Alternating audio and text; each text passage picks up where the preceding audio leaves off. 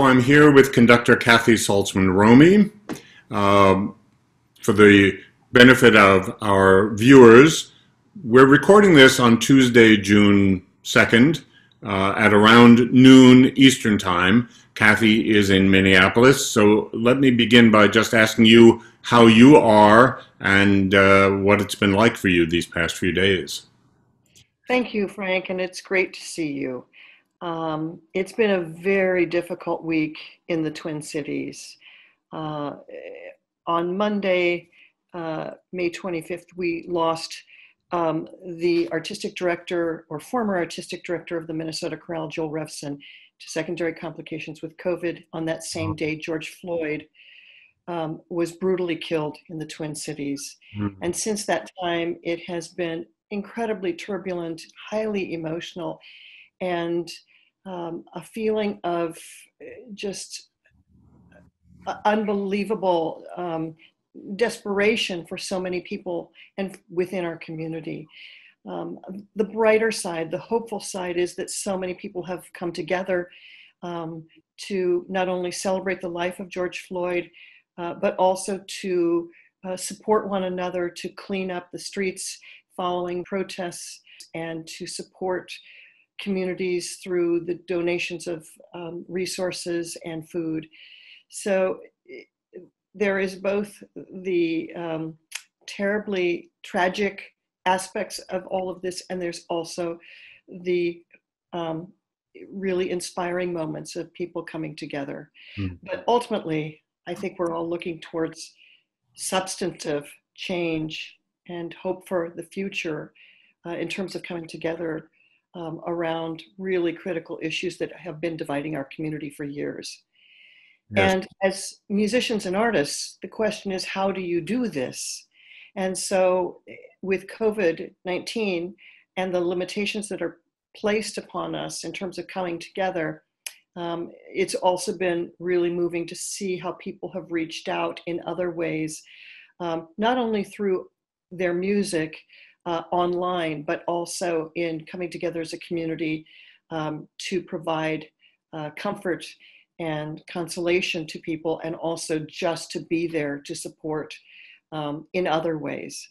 So we are searching, I think, as musicians and artists, as to our role in society, and certainly in times like this. Yes, musicians, singers especially, have often been among the most active participants in all sorts of community related life. And one hopes that we'll find a way to help express how we're feeling and also help heal. You know, after September 11th, there were so many concerts and so many people donating their time and donating their efforts in an attempt, as you say, to all come together. And we hope that will continue. But as you say, it's a challenge given COVID and our need to separate at the same time. That's right. So who knows what the coming days, weeks, or year will bring. But what is really encouraging is that people are finding new ways to connect and to express themselves, and again, coming together in really creative ways to express their emotions and Yes. hopes for the future. And you know, the old phrase, necessity is the mother of invention, comes to mind. I was talking with Tom Hall recently, who said, you know, somebody will come up with an idea that we haven't thought of yet, as to continue to make music and continue to be together, which is so much a big part of music making and our experience. I completely agree with Tom.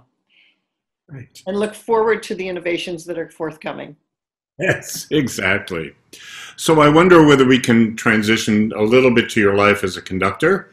Those who have worked with you at BCI or BCF in the old days know a little bit about your background, but for those who are listening today who may not know, can you give us a brief musical bio, including how you made the transition from somebody who studies music as a child, as many people do, to being a professional musician, number one, and then specifically as a conductor. Absolutely. I think I've told this story at Berkshire Choral Festival numerous times, but I will repeat it one more time. My father was a choral conductor, so I grew up in a singing family. And as I'm the eldest of four girls, I certainly look to my father for kind of the ideas of what I might do with my life. And so in third grade, I told a little boy, he said, "What are you going to do when you grow up?" And I said, "I'm going to be a conductor." And he said, "You can't be a conductor. You're a girl." And I said, "No, I'm going to be a conductor." And when we graduated together from college at the University of Oregon, he asked me, "What are you going to do?" And I said, "I'm going to Germany to study conducting." And he said, "You told me in the third grade that you wanted to do that." So it was always a lifelong passion of mine. To do the same work as my father. I was a flute performance major at the university, but I knew almost immediately that was not my calling. So following my undergraduate degree, I did go to Germany to study conducting with Bach scholar and conductor Helmut Rilling, and lived there for 5 years, and then returned to the United States and moved to the Twin Cities with my husband, where I assisted Dale Warland at Macalester College for a year. And when he took a leave of absence, I stepped into his position and led choral activities at the college for 7 more years before I moved to the University of Minnesota. And at the same time that I was teaching at the university, I also began assisting with the symphony chorus, the Minnesota Chorale, and that's where I met Joel Revson, who I referenced earlier. And he mentored me in exploring the choral symphonic repertoire, and ultimately I became the artistic director of the Minnesota Chorale. Additionally, I work with Bach festivals, so I've been the course master of the Oregon Bach Festival for many years, preparing for not only Helmut Rilling and then Matthew Halls, who followed him as artistic director, but also many wonderful guest conductors. Additionally, I've worked in Germany with the Bach Festival, the Young Stuttgart Bach Ensemble, sponsored by the International Bach Academy of Stuttgart, bringing together young people from all around the world in the study of Bach. And in fact, in March of this year, I was in Germany working with a choir of singers and also instrumentalists from 30 different countries on the B minor Mass, and the Kürtner Trauermusik, which is essentially a song of lament drawn from the St. Matthew Passion, 24 different movements. And this is when COVID really hit extremely hard in Europe. And so we were to have performed the B minor Mass on Bach's birthday, March 21st, but the entire ensemble was disbanded 10 days early. And there were probably 10 of us from the United States and Canada, and another 10 plus from South America. So we were among the many people traveling back from Europe. Right. To get a flight, clearly. It was, yes, it was difficult to get a flight home. But the last live music making that I was part of was the B minor Mass, which we performed in a dress rehearsal, quasi dress rehearsal. We didn't have trumpets, we didn't have the timpani, so the oboe instructor was playing the trumpet part from his miniature score, and our chorus of 32 continually grew as the voice teachers joined in and their student soloists joined in. And so the last music that rings in my ears was the Dona Nobis Pacem of the B minor Mass. Wow, what a wonderful experience and what a wonderful memory too. Yes. Yeah. Can we talk a little bit about what you just were saying about bringing together musicians from all over the world? And is there something, it occurs to me, is there an issue with, people in this country having this tradition of performing, whether it's Bach or another composer, or people in this country performing with different traditions, and how one brings that all together? That's a great question, Frank. I always look forward to working with the JSB ensemble for this very reason, that there are young professionals from all over the world that come together that are eager to study the music of Bach, that want to learn and they want to explore this music and then take it home to their own communities. Yes, there are different approaches to shaping this music, but ultimately we are committed to rendering the music not only technically, but I would say expressively under the hands of whichever conductor is leading the ensemble. And so I would say that Hans Christoph Rademann, as the artistic director of the International Bach Academy, who followed Helmut Rilling, is an amazing Bach practitioner. And he brings such vitality to his music making that I almost expect my ensembles to just, levitate off the stage because they're incredibly invigorated in it and inspired by his work and his interpretation. And I think also the fact that as a child he grew up singing chorales and this music, in the church or at funerals, in the home, and so he brings a very personal relationship.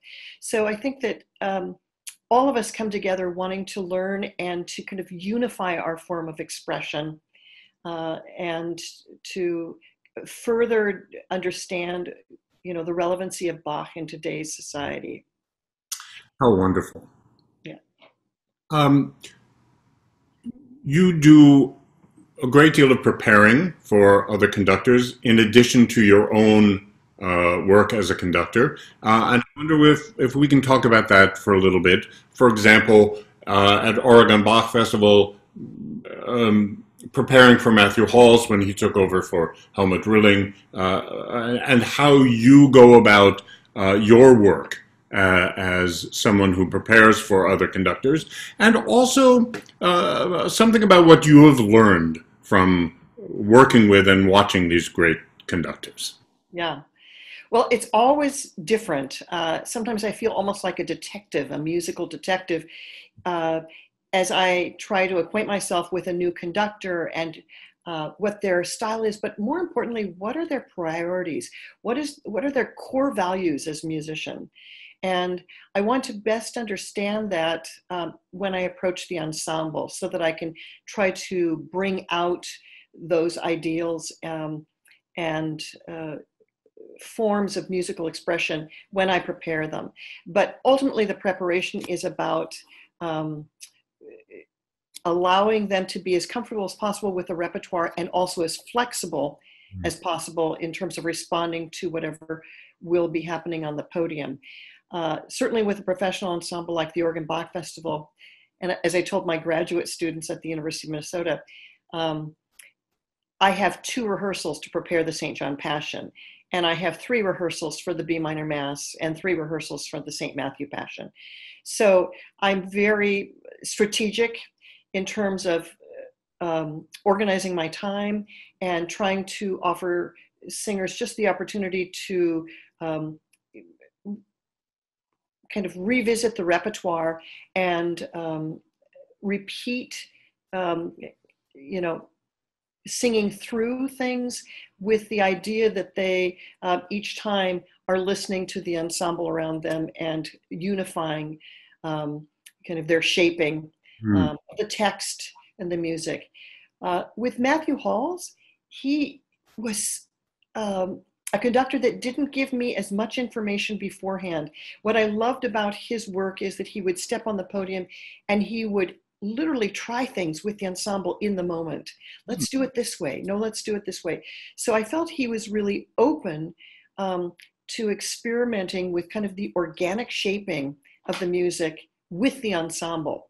And I would say to a certain extent that's true of Helmut Rilling, but he was much more specific in terms of identifying the shaping of things. And Matthew Halls was as well, but there was just this almost sense of exploration that came with every rehearsal. And he had a wonderful way of describing music.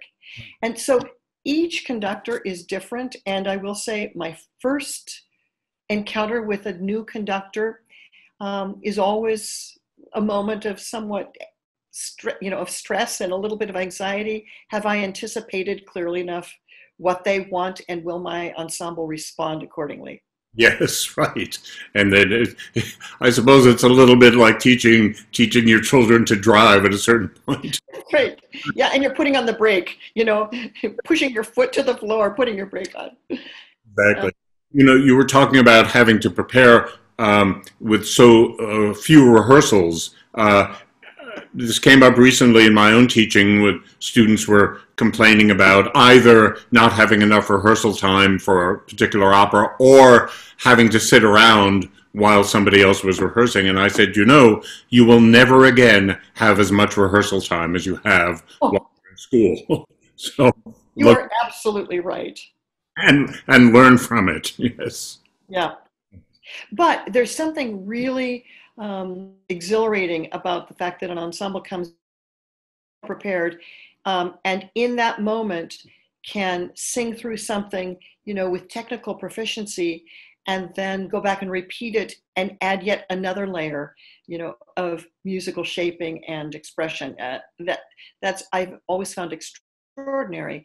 On the other hand, have loved my experiences at Berkshire Choral Festival because it allows you the time to step into the process with people who are so interested and so committed and so curious about the music that is unfolding in front of them. And so I consider that a luxury as well, to have the time to explore and discuss and try things, and to really methodically work through the technical challenges of any score, which all of us have to do. Yes, right. So speaking of Berkshire, you first conducted for us in 2007, I think it was. It was a Mendelssohn Psalm 42, Mozart C minor Mass. Yes. I wonder whether you have any particular memories of that year, how you got involved in BCI, or the ongoing rehearsal process, the concerts, something you might want to share with us. Well, I will say I knew of BCI and the work from various colleagues and friends who had conducted there. And I certainly the reputation nationally has been one of excellence and depth for the singers who have participated. And we have singers from the Twin Cities who have been regular BCI members. So when you reached out and invited me, I was so honored to be able to come and work with your community. And my memories of that first summer, in addition to the fact that it was incredibly hot, and also that people were there giving 150% of themselves. I also remember the meals and where we could sit and talk with one another. I remember stories from singers. I remember activities that you provided in between that were enriching to those who had allotted this week in their life to come together and make music. I remember the young people that were being mentored through this program, some of whom have come to my graduate conducting program as a result of BCI. Yes, because I met them there. Ryan LeBoy. Oh, yes. I'm so pleased to hear that. So I think that those are highlights in my mind of the first summer. I think that there was also just my first encounter with that part of the country. And so also just the really incredible idyllic scenery around me, and the isolation of the environment, which offered opportunities for meditation and reflection, as well as community. So I think that I also was struck by the fact that people wanted to also spend time alone as well as together. Yes. To think more deeply about their lives and their work and how music offers them, an outlet in kind of processing what's going on in the world around us. And to be together for a week in which your only focus, your only goal, your only job is to immerse yourself in this music, get it up on stage. It's quite special. Yeah. I will also say that I remember the generosity of the staff, especially you, as a colleague and collaborator. And that is what has made that festival so successful, is the commitment of that staff and those voice teachers who come year after year and just invest fully in offering an experience which is really special. Thank you. That's very kind of you to say. You know, another memory I have, and this is one of my favorite memories of my many years at BCI, is To Be Certain of the Dawn, which you Yes. conducted for us. I think it was 2016. Yes. Incredibly moving piece. And that is one of those pieces that can unify people. Were you involved in the premiere of that piece? I don't quite Uh, remember. the premiere was actually done through the Basilica of St. Mary, and then when they remounted the work, the Minnesota Chorale joined the choir from the Basilica, and it was performed again, and then it was recorded. And so the recording involves my singers, and we are scheduled to perform it again this fall. I am not sure whether that will happen, but I will say that uh, based on my experiences with the chorale and also at Berkshire, I did perform the work with my university students this past fall, Hmm. 2019. And it was a similar journey to that of Berkshire, but just extended over a period of 2.5 months. Um, and again, it was the aspect of interfaith dialogue and having the librettist Michael Dennis Brown come and speak. Um, the looking at a work that had been specifically commissioned for our community as a gift from the Christian community to the Jewish community. And I would say a spiritual journey very much akin to the passions of Bach. Hmm. And I would say also inspired by Bach, because you have that, wonderful chorale that moves through, Yes.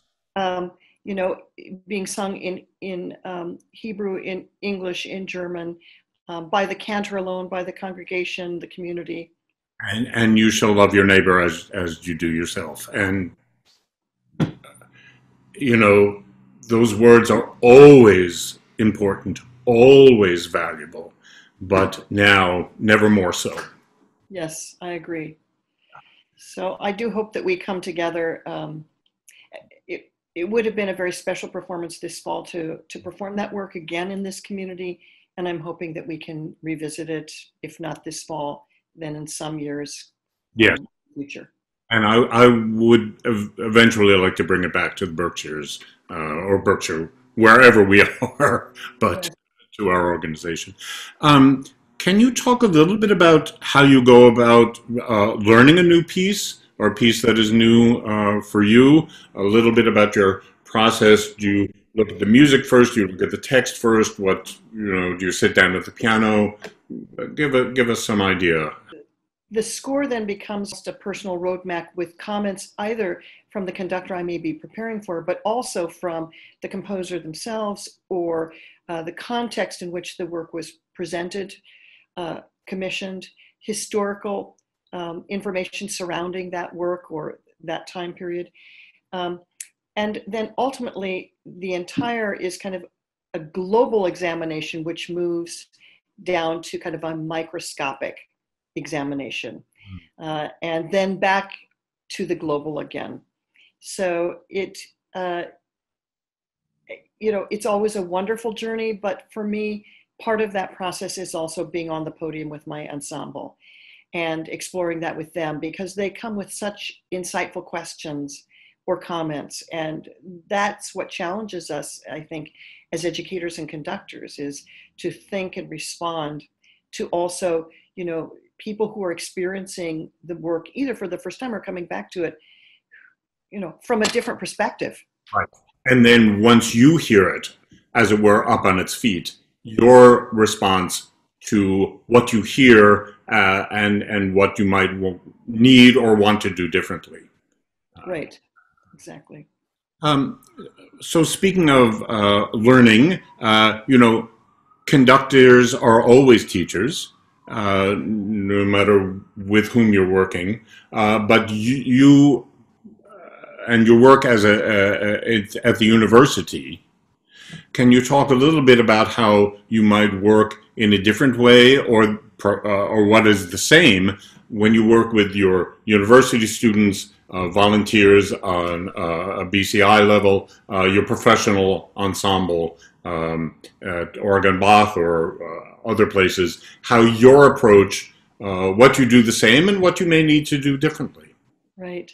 Well, interestingly enough, this spring I was preparing the St. John Passion with my students at the University of Minnesota. And it was a chamber choir of 24. All of the solos were going to be performed by members of the chorus. We were working with a professional period instrument ensemble, and we were to have performed this on April 4th. So I would say that the process of preparing the work, was much more extensive, and we had ample time to not only learn the work technically, but also really delve into why it was written. What are the problems around the St. John Passion? We had a lot of discussions. I had a lot of discussions with colleagues in the community, with faculty from the University of Minnesota who teach in Jewish studies, with rabbis who were trying to provide wisdom and advice in my approaching this work. I mean, frankly, I've been terrified of the work. I've prepared it for many people, but I've never conducted it myself because I have been uncertain as to how to approach the aspects of anti-Semitism that are part of the gospel text. And so this was a journey that I made alongside my graduate conductors, and involved extensive dialogue, not only within the community, but also with my singers in the choir. On a musical side, I would say, we started the work at the end of January, and by the beginning of March, before I left for Germany to work on the B minor, we had just covered the entire St. John Passion. So, I mean, it was not quite 2 months, of work on the chorales and the choruses and, discussions and a little mini retreat and looking at structure and talking about German diction and all of the issues that surround, a musical work of this magnitude. So I would say the process at the university is very similar to Berkshire because we have the luxury of time, because it is a laboratory setting. However, Berkshire is 1 week where we immerse ourselves and don't have to deal with the rest of our lives. And at the university, in any setting, educational setting, our students are in and out of our rehearsals, on a weekly basis, and they are dealing with the rest of their lives. So it always is a challenge, I think, to come back and refocus and say, where were we and how do we pick up again, and how do we kind of scaffold our learning Yes. from rehearsal to rehearsal? And this is, of course, the life of many of our choristers throughout the year, that they, rather than immersing themselves, they have weekly rehearsals. And yes, how do you pick up from last week, and what do you do, what do you remember, and what needs to be refreshed, et cetera, et cetera. Yeah.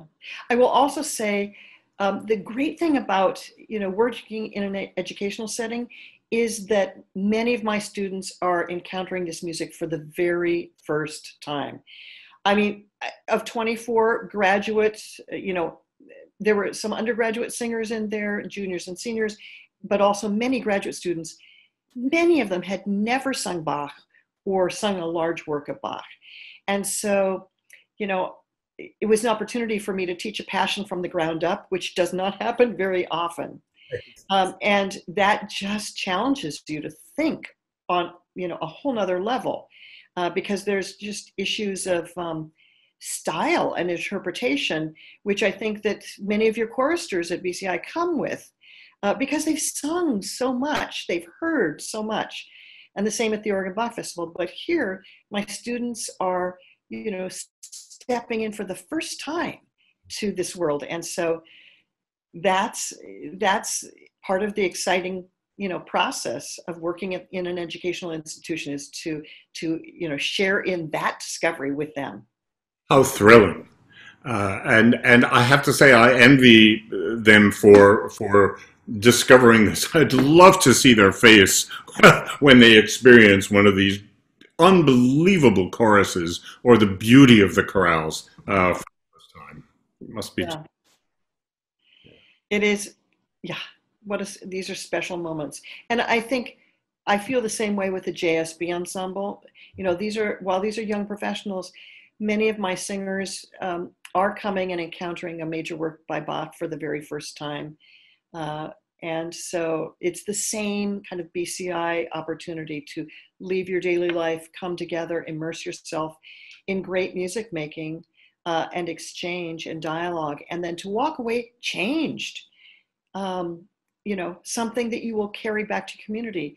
And in the case of the JSB ensemble, I've gotten just wonderful emails over the past weeks from singers from around the world who had come to that experience, or also the Weimar Bach Cantata Academy, which I led for 5 years with Helmut Rilling, who now, because of those experiences, have been able to study in Europe in graduate programs, or who have had artistic opportunities and open up to them. This is why we are so privileged to work in music, and as a global community share in that together. That's a great place to leave our discussion. Kathy, thank you so much for talking with me today and allowing our choristers to listen in. For those who are listening, we're going to transition to a question and answer period, so Kathy and I will both stick around for a little bit. Thank you. Thank you, Frank.